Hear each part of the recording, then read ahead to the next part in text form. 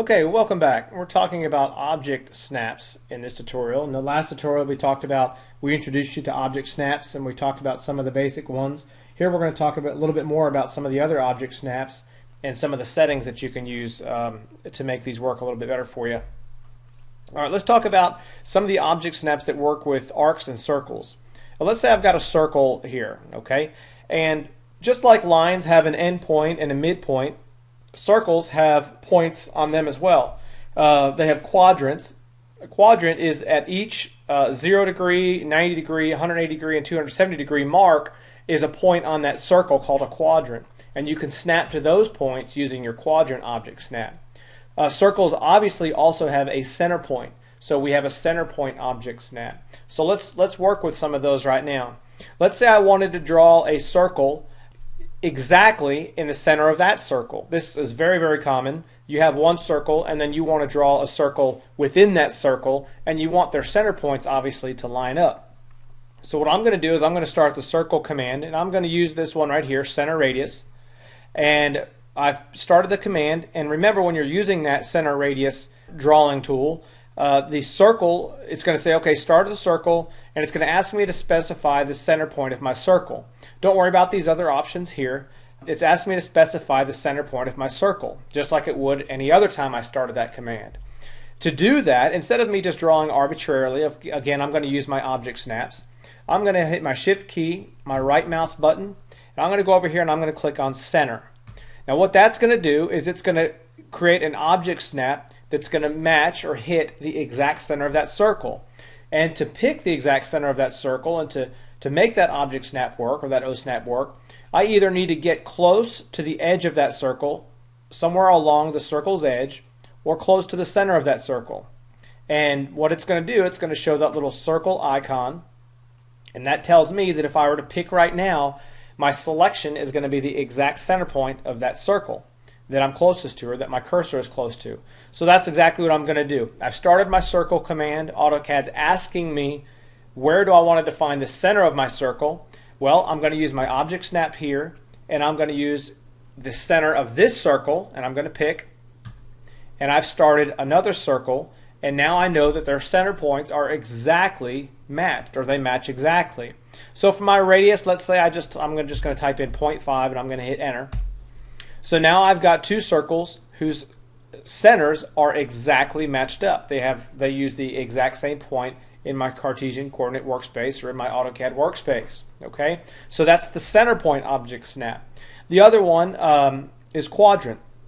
Let's say I wanted to draw a circle at exactly the quadrant or exactly this 180 degree mark on this circle. So I'm going to start my circle command again, and AutoCAD's asking me, okay, specify the center point of your circle. Well, instead of me just picking arbitrarily, I'm going to bring out my Osnap menu. I'm going to go over here to quadrant, and notice I can pick here or here or here or here, and it's going to show me which quadrant I'm going to go to or it's going to snap to when I pick. So if I want to start the center point of this new circle exactly on the quadrant of this circle, then I'm just going to get that quadrant Osnap going there, and then I can pick, and now notice I've got a circle that starts or whose center point is exactly on the quadrant of that circle. I'm just going to pick somewhere arbitrarily out here in space. Okay, I'll erase that one. Actually, you know what? Let me go ahead. Now, let me erase that. Okay, so that works with circles. It works with lines. So I'm going to start a line command. Let's say I want to start a line, and I want to start at exactly the quadrant right here of this circle. I'm just going to pick here, and now I've got a line starting at exactly that quadrant. And if I want to go to the quadrant of that next circle, that inner circle, bring up my Osnap menu, click on quadrant, and then pick this point here on this center circle or more central circle. Pick there and then hit enter to end my line command, and there I go. No matter how far I zoom in, again, it's going to touch at exactly one point and will not cross on either one of those circles. So that's the quadrant. Now here's tangent. Now if you remember back in geometry, tangent means there's an object that crosses a arc or circle at exactly one point on that arc or circle and doesn't cross it, but it touches it at exactly only one point. Probably not the best explanation, but if you pull out those old algebra books, or geometry books, you can look that up and probably get a lot better description than I just gave you. But anyway, so let's say I've got two circles here, okay? And I want to draw a line from the tangent point of this circle to the tangent point of that circle. Well, I'm going to zoom in here, make it a little bit easier for you to see. Well, if I were just to guess, boy, that would be pretty hard. I have to do some calculations to figure out where that is.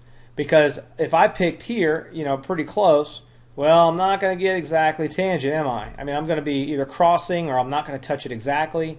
So instead, I'm going to use my object snap tangent. So I'm going to start my line command, bring up my Osnap menu, and I'm going to say tangent.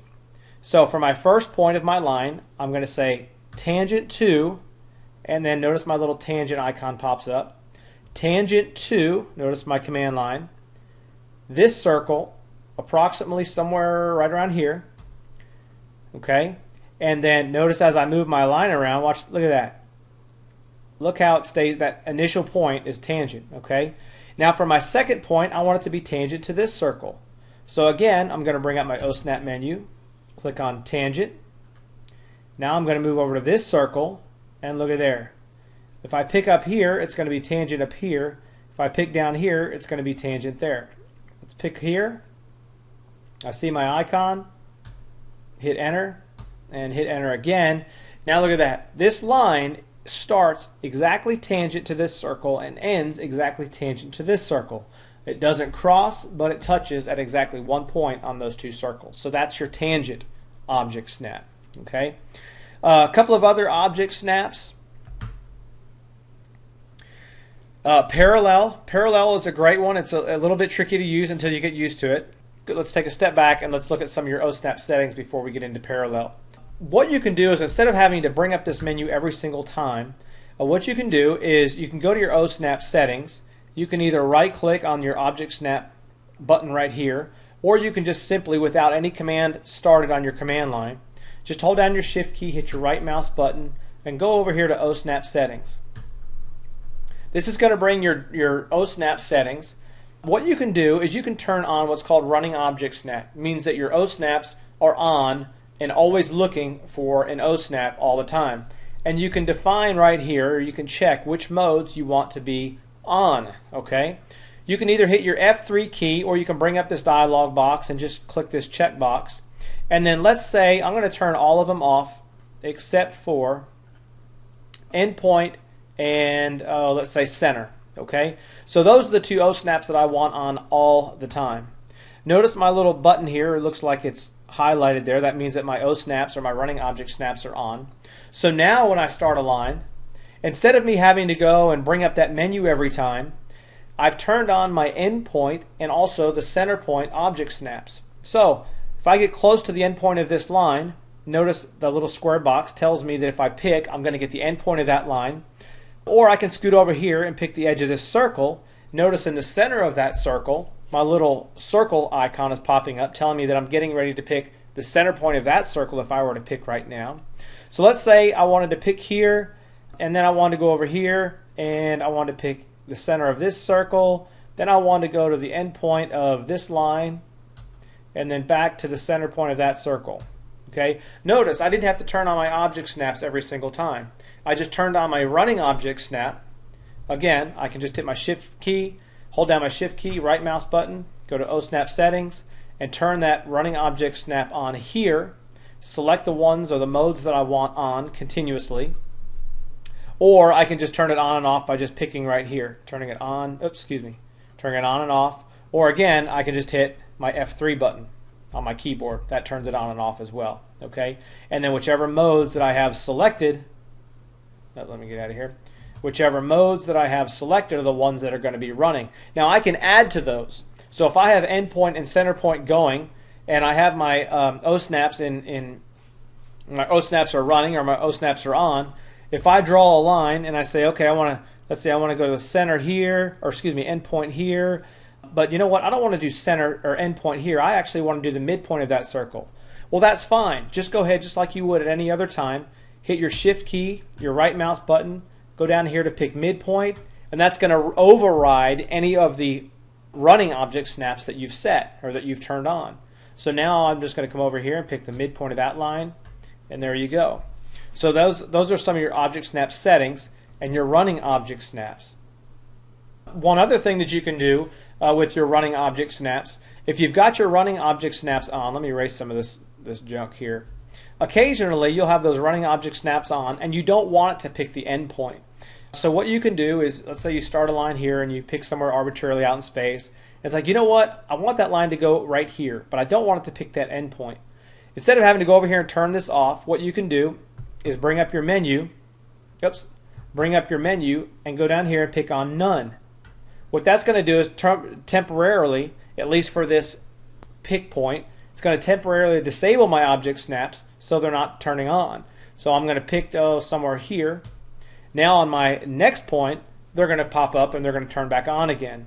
So just by picking the none object snap, that temporarily turns them off for this next pick. So that's how you can easily turn them off for one pick. Okay, and finally, back over here under Object Snap Settings, we're going to turn on Object Snap Tracking. Now, Object Snap Tracking, first of all, you have to have your Object Snap on, and you have to have at least one other Object Snap mode on. But what it allows you to do is draw relative to an Object Snap. Well, let me just kind of show you, and it'll probably explain a little bit better. So I've turned on my Object Snap Tracking, and I have my O-Snaps on. Let me kind of zoom out here, and let's say I've got a line here. This happens a lot. You have a line. I'm going to turn my ortho on. I've got a line here, and I want to draw another line, but I want it to be exactly, let's say, 0.5 units away from this initial line, or let's say 1 unit away from this initial line. So let's say I wanted to draw from the endpoint here 1 unit away, and it would look something like this. Okay, so in other words, basically an exact copy 1 unit away. Well, one way I can do that is with the Object Snap Tracking. What that allows me to do is I'm going to start my line command. It's asking me for my first point. Well, remember I've turned on my Object Snap Tracking, and I have endpoint and center point selected. What I can do is I can come over here, and before I pick my starting point of my line, I'm just going to kind of come over here. I'm not picking anything. I'm not touching anything. All I'm doing is I'm just moving my cursor to the end point of this line. And if I slowly drag off, notice this little green dotted line pops up. And notice these numbers right here are changing as I move away. This is telling me the distance off of this endpoint that I want to start this line. So I'm going to pull to the right, and I'm going to type in a value of 1 and hit enter. Now I've started that line exactly 1 unit off the endpoint of this line right here. So now it's asking me for my second point. I'm going to do the same thing. I want the y-axis or the y value to be the exact endpoint of this point right here. So what I'm going to do is I'm going to drag down. I'm going to come over to this line. And once I see my endpoint O-snap there, again, I'm not picking anything. I'm just going to pull to the right. Pull to the right. When that pops up, notice the line that I'm drawing right here is locked in. So now if I just pick anywhere, it's locked in. So now this endpoint is exactly horizontal to this endpoint, and this starting point is exactly horizontal to that starting point. So that's how object tracking works, or OSNAP tracking works. And you can turn OSNAP tracking on and off by picking right here as well. And it's definitely something it takes a little bit to get used to. So practice OSNAP tracking, and once you get the hang of it, I think you're going to like it. But anyway, so that kind of wraps up OSNAPs. I know there's a couple of more in there, and you can work with those on your own, or you can email me if you have any questions. But that's it for this tutorial. I appreciate you watching, and I look forward to visiting with you in the next tutorial. Thanks so much.